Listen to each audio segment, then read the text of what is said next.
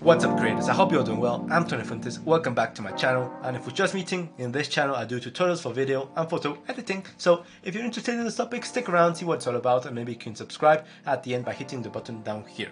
Okay, today we're returning to the edit-like series, the photo edit-like series with a profile from Laura Daniela Prado. Now, Laura Daniela Prado is a travel photographer, but also a street photographer, so her style is very beautiful. She just goes around in her travels, taking around some beautiful photos of the scenario around her. It's nothing preset, no photo sessions, no portrait sessions or anything like that, just something very casual, and that's why her style is very beautiful. So we're going to jump into Instagram, break down her style, analyze it, see how she takes her photos and what she does in post-edition. Then we're going to jump into Lightroom, create a preset out of her style, and then apply it to different scenarios to see how it performs. Now, the purpose of these tutorials is for us to use these profiles of famous creators as an exercise into dominating Lightroom and achieving better knowledge on how to use every slider within the program. So it's not a purpose of just stealing the style or anything like that. Okay, having said that, let's jump into Instagram, break down her style. Okay, so this is Laura Daniela Prado's profile on Instagram, Laura Prado, if you want to go and support her. Now, if her name seems familiar or her face, it's because you may know her through Monaris. She's Monaris' wife, and they travel together and take lots of photographs. Now, this is her personal account, so she basically takes all the photos from her travels and just edits them and posts them here. Now, first of all, which camera does she use to take her photographs? Now, in her profile, I didn't find any reminiscence from what gear she uses, but then over here in Monaris' profile, in this story, we can see that here we have Monaris' camera. She's a Sony ambassador, and over here we have Laura's camera, which is a Leica Q2, and she also shoots with some analog cameras. Now, the Leica Q2 is a very interesting camera. Well, not interesting, very expensive camera. Here we can see in B&H Photo, $5,700 for this little camera, which doesn't even have interchangeable lens. Now, this camera is the price, even pricier, even more expensive than the Sony A1 or the Canon R3, higher than the flagship cameras from these big companies, and just basically because it's a Leica.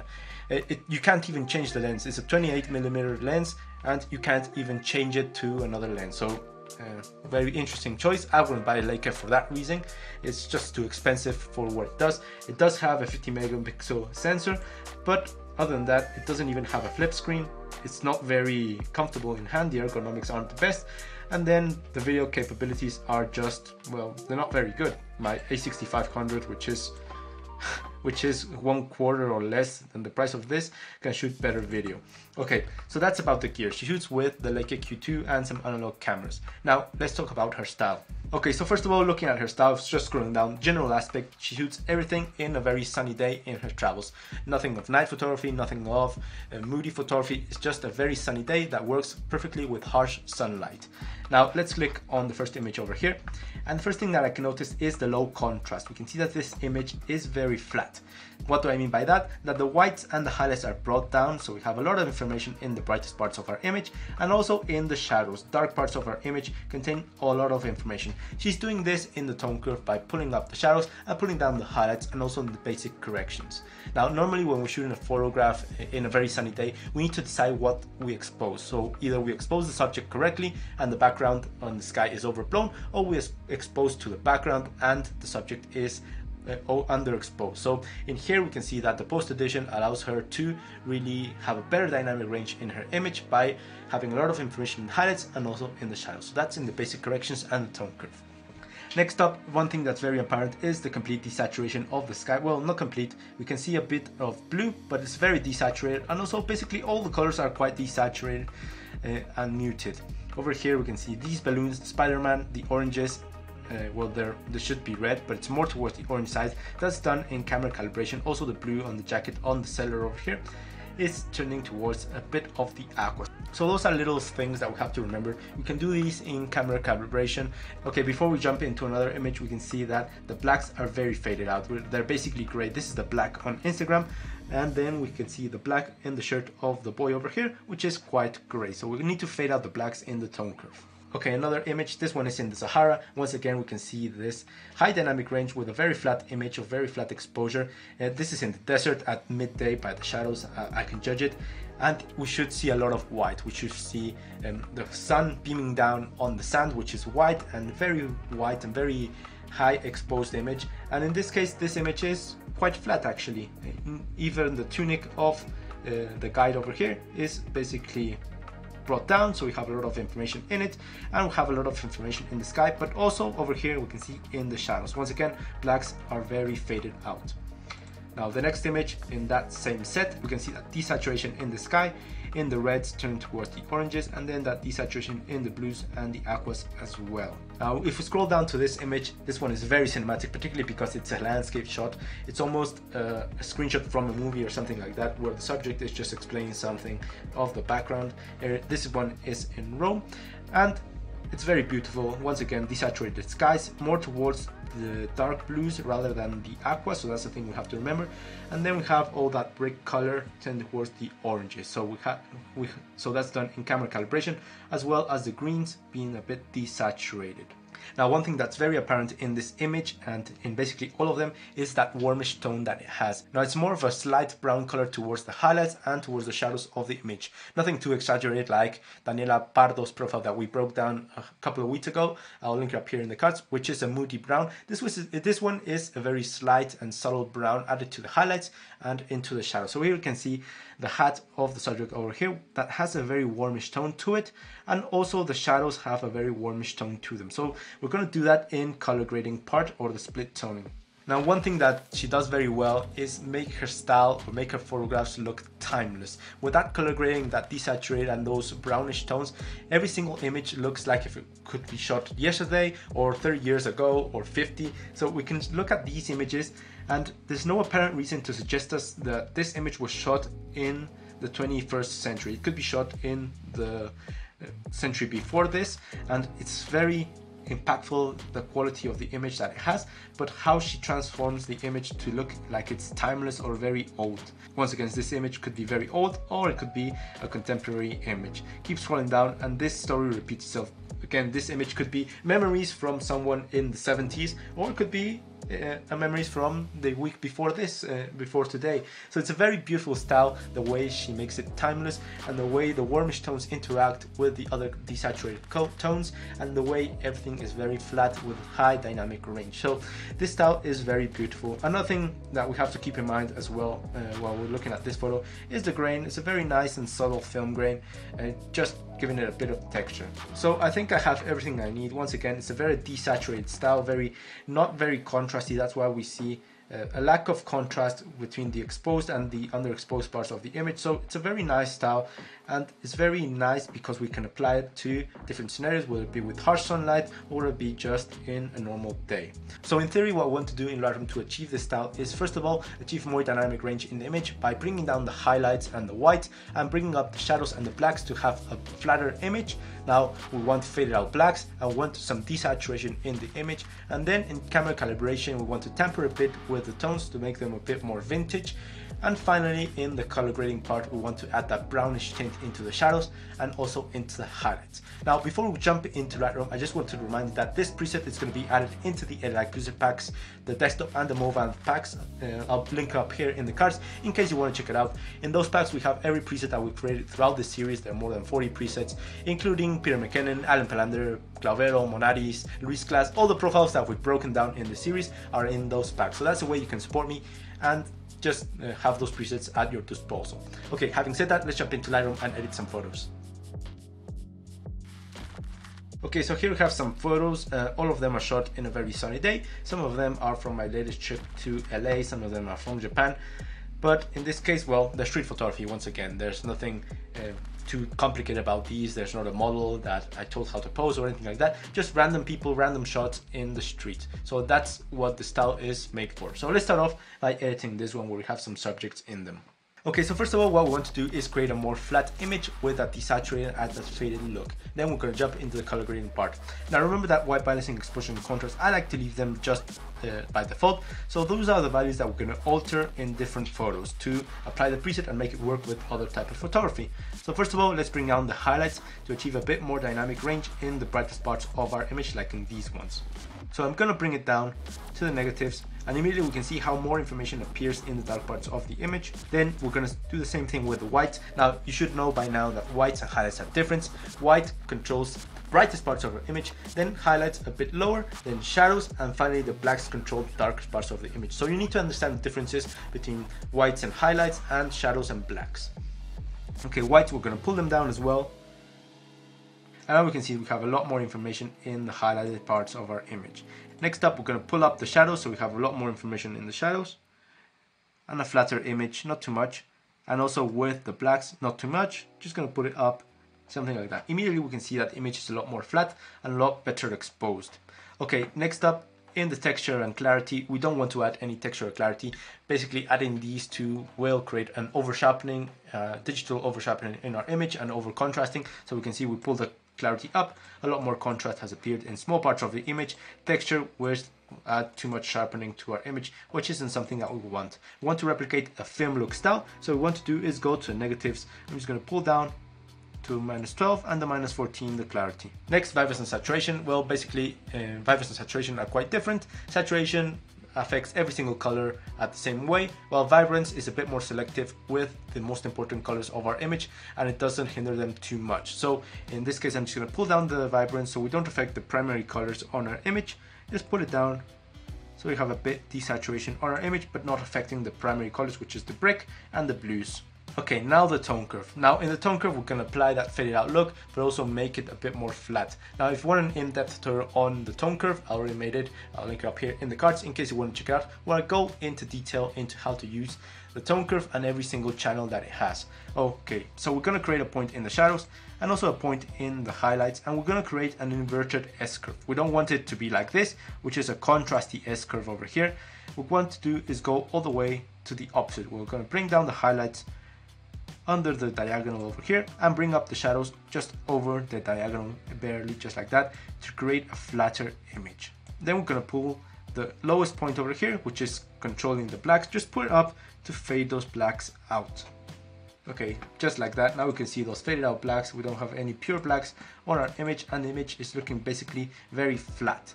Now we're getting to the style. Next up, the color grading part. We're going to skip HSL secondary for the time being and add that warmish tone into the shadows and into the highlights in the color grading.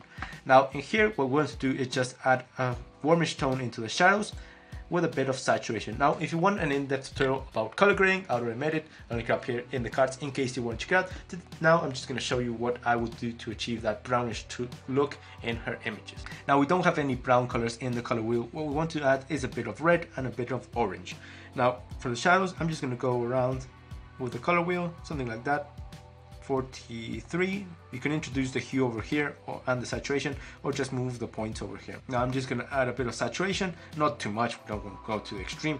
We just want to add a subtle brownish tint. So here we have 7%, and here in the shadows we can observe how if we click it on and off, the shadows are a bit blue. Now they're a bit more orangey or brownish. That's what we're looking for. Next up, I'm just going to skip the midtones because this will affect a lot of the skin, and we're going to affect more so the highlights. Now in the highlights, we also want to add a warmish tint to it, but a bit more of a reddish so it combines with the orange that we already added. Okay, I went with the hue of 39, and this time I'm going to add a bit more saturation, maybe to the 15, just like that. And now we can see over here, now in the brightest parts of the image, how we have that warmish tint added, and now it's looking very brown and just what we were looking for. We can click color grading on and off. Here we have the image, it's a lot more blue, and now everything is a bit warm with that brownish, slight brownish tint to everything. That's what we were looking for. Now we're going to go all the way down to detail, and in detail we don't want to add any post sharpening. As you can see, by default Lightroom adds a 40%. Just going to leave it at 0. We don't want anything like that. And then we're going to go all the way down to effects and add that grain.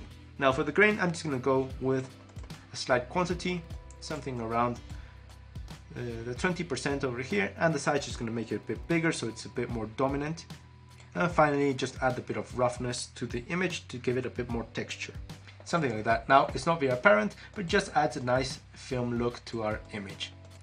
Finally, we're going to go all the way down to camera calibration, and here we can tamper with the overall colors that compose every single pixel of the image. So first of all, what we wanted to achieve is that orangey tone in the bricks and in the reds, in the tiles over here. Just going to add a bit more towards the bricks of the reds. Well, basically we're altering every single color by moving these sliders, but more so in the red primary we're altering the reds, and the direct opposite, which are the greens. So I'm just going to add a bit of red primary towards the positives, just to alter the colors. We don't want to go to the extreme, and we don't want to go towards the purples. Just add it enough so the bricks are a bit more dominant, a bit more orangey, and just add a bit of saturation ever so slightly, like that. Next up, the green primary. Now in the green primary we're altering the greens.